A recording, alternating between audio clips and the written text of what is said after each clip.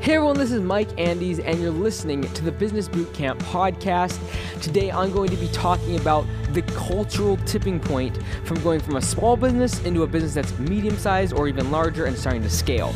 Also, I'm going to be talking about some of the things I'm going through right now, one of which is how to discipline your employees. Something I'm still figuring out, but something I hope you can learn from as well. Today, I want to say a big thank you to today's sponsor, which is Gusto. If you haven't already, go to gusto.com/bootcamp and get their software completely free for 90 days. Some of the things that Gusto does for your business that I haven't mentioned already is it allows you to set up a 401k plan for all your employees. That doesn't cost any extra. It comes with their software. Also, you can set up a 529 savings plan, which is for college tuition savings for your employees as well. Again, tax benefits there for them. Also, you can set up an HSA, which is a health savings account, or an FSA, flexible savings account, which is basically allows your employees to have pre-tax benefit for saving towards a health-related injury, illness, or something like that. So all things that are great for retaining your employees. And in addition to that, they have commuter benefits, so you can actually give benefits for people who are commuting to work. So all of those things you can find on Gusto, and you can try out their software for 90 days for free if you go to gusto.com/bootcamp. Now, today I want to talk about some things that I've been going through in my business, and then these topics were sort of also spurred by a couple questions that I got in recently via email. And the one that kind of spurred the first part of today's episode, it was talking, the person was kind of in a debacle because they said, hey, I hired all my friends and people that I really liked early on in the business. Now we're starting to grow though, we're expanding, and now there's starting to be some changes and they have to make some hierarchy in different positions, and there's starting to be some kind of tension in the business because things are not as they always have been, and things are changing. The culture of the business is changing and becoming a little more, not bureaucratic, but there's got to be more systems and structure in place instead of just people. It's great that you trust each other when you're small, and that's a great thing to find in your first several employees is just trusting them and knowing they're not going to try to rip you off, and they are going to have your best interests at heart, and they want the business to succeed. So trust is huge, but there comes a point when the business begins to scale and grow, and there's more and more people involved, that there has to be systems, there has to be procedures, there has to have management, you have to have some sort of hierarchy, even if it's very flat, in order for the business to grow, thrive, and be productive. And so, it's something that we're going through because just recently I've stepped out of day-to-day operations. So literally this week is the first week I am completely out of day-to-day operations. I show up in the morning every day at Augusta, but my job, but what I'm doing is completely changing, and I think it's really settled in yet how much of a change this is for me, of me spending most of my day now focusing on the franchisees and trying to help their businesses instead of just trying to help our local corporate store here.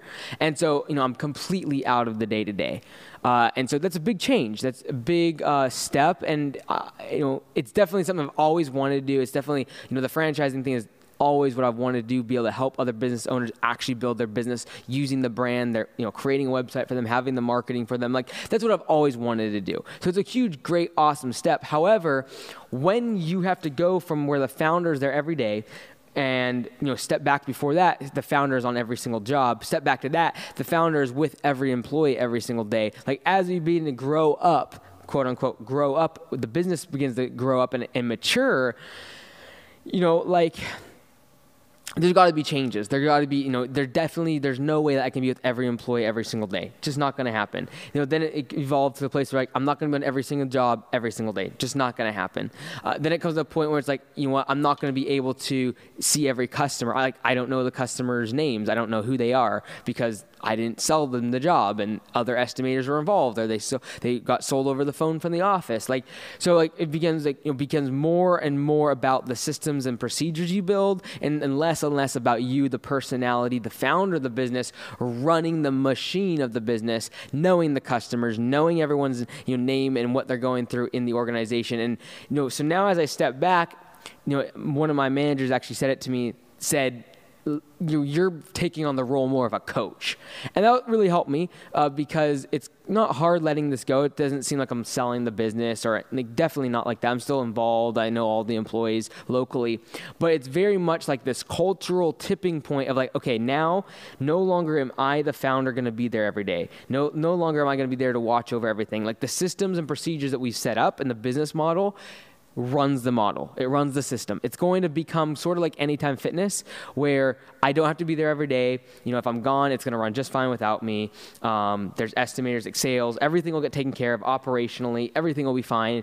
But if I'm there, I can drop in every day, try to help, try to encourage, try to coach, try to really coach. With the people that are the managers, the people that are new, try to coach people, put them in the right position on the team, and make sure they succeed. And that becomes my role. It's like, I want you to succeed. Talk to me if there's any way that I can make sure that happens. And so it's very different. It's very different for me, and more important, it's different for the culture of the business. And so on the last episode, I talked a lot about culture, and even on Landscape Business Course podcast, like I've been talking about culture a lot. And I'm going to a big conference down in Kentucky in October for landscapers, GIE, and I'm speaking down there, and I'm speaking about creating a world-class culture. So culture in a business is something I think is like the heartbeat of the organization. Whether it's for-profit, non-profit, in an educational environment, in a business environment, doesn't matter. Like the culture of the people involved and what that culture atmosphere is the heartbeat of the business. But there's a definite change as the business begins to grow. So again, when I started, all the people I hired, they were my friends. I knew them I had known them for a long time. I went to church with them. They were related to me. And that's a good thing. Like I said, starting out, sometimes your first employees, it's all about just having trust in them, knowing that they're not going to stab you in the back, knowing they're not going to rob from you, knowing that they want you to succeed, knowing that you can trust them to leave for the day and do their job correctly, and that they want to put a good face on for the public image of the business. Like that's really all you care about at the beginning. But as you begin to grow and you scale and you get more people, things have to change. Systems have to start regulating the people and what happens within the organization. No longer you, the founder, can you be there micromanaging or watching every single aspect of what's going on in the daily operations. And so now, as that's happened, we've hired more people, and now we have systems and more procedures. What can sometimes happen is the people who were originally with you, the people who started the business with you, they can get a little bit disoriented, or even kind of it can be disconcerting for them to see that all of a sudden, like what to them was the culture and the fabric of the business of trusting each other and just like everyone doing what was right, and just not having systems and procedures, and not having a hierarchy, not having managers. Like that might have worked when you were small, but as you begin to grow, that has to change. There has to be that hierarchy. There has to be some sort of systems in place. Otherwise, you as the founder will always have to be there to micromanage things. And so as the business scales, you have to realize that there are going to be changes, that the culture is going to have a tipping point. And in my mind, when a business goes from small, like very, very small business to a business that's scaling, growing, thriving, and going to live without the founder, and is going to create generational wealth, and is going to live beyond the lifespan of the founder. I feel like that happens when the founder can step back on the systems and procedures, run the business. But in order for that to happen, a lot of times the culture changes within the business. And that can be hard for the people who started out, because they'll be like, well, didn't we just trust each other? And can't we just why does it have to be all these rules? Why do I have to report to a manager now? Why can't the founder be there to answer my questions and give support when I need them all the time? And so I feel like there's that cultural tipping point where it goes from the founder running the business to the systems and procedures running the business. That is a big tipping point, and you can lose people there. But it's very vital to make that transition if you're going to scale the business profitably, right? Because you can run things all hunky-dory, cloud, everything's rainbows and sunshine for a while, right? 5, 10 employees, you know them all, you trust them all. It's very you can manage them though. You're always, touching them. You can always see them. You always get to see them in the mornings, see them when they leave. You're very high contact. There comes a point where that's just not possible. As you hire more people, as you hire strangers, you have to hire the strangers because you run out of friends to hire. And so There is that cultural tipping point. And so we really experienced it last year when I started the process of switching out to being out of the day-to-day operations, because I had to simplify the business model. And so we had to cut out services that people liked. People wanted to be doing them. They were exciting. They were fun. And we had to focus on some core competencies. We had to cut out some things. We had to not slow down our rate of growth, but what we did, we actually cut out pieces of the business that were not scalable, that were not profitable, that were hard to duplicate in terms of finding laborers to do the work. And so that was hard for our culture. We were always had been in the past about grow, get more services, find interesting work, make more work for the employees so that they can work year round. It was hard to now switch, okay, now we're actually focused on profitability. Now we're focusing on making sure that we generate a profit to support the franchisees and make sure they have what they need. And so we're changing the business model. That's really a cultural shift to think okay, we used to be so concentrated on just making people happy, our employees, and making sure that they were satisfied and well paid. And now it's look, now we have an organization. Now we have a system we have to run. Now we have other franchisees and people depending on us. And so there's a definite cultural shift from being very individualistic and looking out for individuals within the company to look, as an organism, as a team, as a whole body, this organization, in order for it to go forward, there has to be systems, there has to be procedures, and the founder cannot be the one dictating every little thing that happens in the business. And so I truly believe that the founder is still the driving force of the culture, but the culture cannot be run by the founder for a sustained period of time if it is scaling to high extent. If it's growing really, really fast, the founder cannot be in every single aspect of culture and dictating it all. Eventually, they have to create systems and procedures that align with the way they want the culture to be, and then allow the systems and procedures to run the business. And so we're in that transition now. Now it's no longer me being able to tell them what to do. It's no longer, I'm not there to tell them what equipment should be, how it should be done. And it's definitely not perfect. Still, we're trying to figure things out. We're trying to figure out where things are breaking, where things, what's wrong with what we're doing now and improving it. But it's definitely the model that we're trying to create for franchisees, where a franchisee does not have to be there all the time once they've created the systems and it's in place and the model's running correctly. And so I think there is a cultural tipping point, though, definitely, where it switches from trust to more of a cultural system-oriented business, and that has to happen because trust can go so far when you have so many employees, but when you get hundreds of employees, it's very difficult to create a trusting relationship with all of them and maintain that trusting relationship on an ongoing basis, daily basis, when you don't see them for weeks on end. And so eventually the systems of your culture have to run the business. And they have to dictate the culture. And that's something that I'm really interested in right now, because I've always thought that the founder dictates the culture, but now I'm beginning to think that the founder creates systems that align with the way they want the culture to be, and then the systems should be dictating the culture. When should someone get fired? Well, the founder will dictate that system, and thereby the system would fire an individual that's not in compliance with the culture that the founder wants. So something I've been thinking about, something that we're going through. And in that process, segueing into my next kind of topic, is disciplining employees. I hate disciplining employees. I'd almost rather fire somebody instead of discipline them. And it's a weakness, because when I fire some people, I've had it said where it's why didn't you just tell me that I was doing wrong? Why didn't you? And in my mind, it's why didn't you see the writing on the wall? Why didn't you just, use common sense? If you didn't, in my mind, the reason I do it honestly is look, if you're not doing this automatically, you're obviously not a fit for what we're trying to do here, the culture here. And so that's usually when I will just fire someone. That being said, it's partly my fault in the fact that for me, it's easier to fire someone and just be done with them than have to discipline them, coach them, tell them they're doing something wrong, and they do it again and they do it again, and you're trying to help them.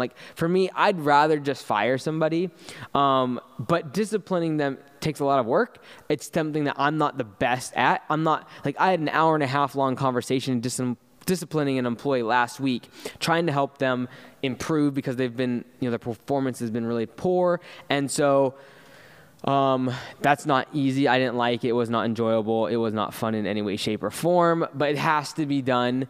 And I'll be doing less of that, more of my managers on a day-to-day level, but I will still be involved in it on the higher level type stuff and things that are important. Like I would have had that hour and a half conversation because it was really important, and it could have gone where he would have gotten fired.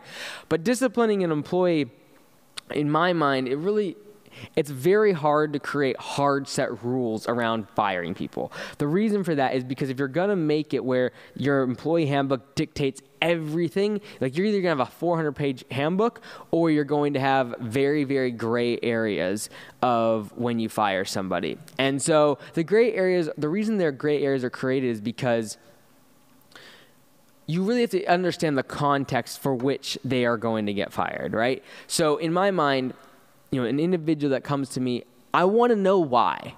Like a lot of times when it comes to employees' issues, this is something that I've thought about for customers for a long time. Like when a customer says no to me, it's usually not because of me. Or when a customer is, for example, at the gym, if they come in, they're mad about canceling their gym membership, for example, and they're in a contract, in my mind, it's they're not mad at me because we can't cancel their contract and they sign a 12-month agreement. They might be mad because something else happened at their family, or someone else just got sick, or they're going through a divorce, or in my mind, whenever a customer says no, or is mad and just completely unrealistic, in my mind right away, it's just this is not about me, this is not about the situation, they are going through something else. And I try to think about that. I don't always think about that when it comes to individuals in my life at all, like family or customers or people. I don't always think that like that, but I try to. I try to give them the benefit of the doubt and think you know what? They're probably going through something I don't know about that is really, really horrible, and they're just taking it out on me. And so if I'm just patient and I allow them to kind of just vent, that'll be fine and good for them, and they can move on. And so that's how I try to think about it.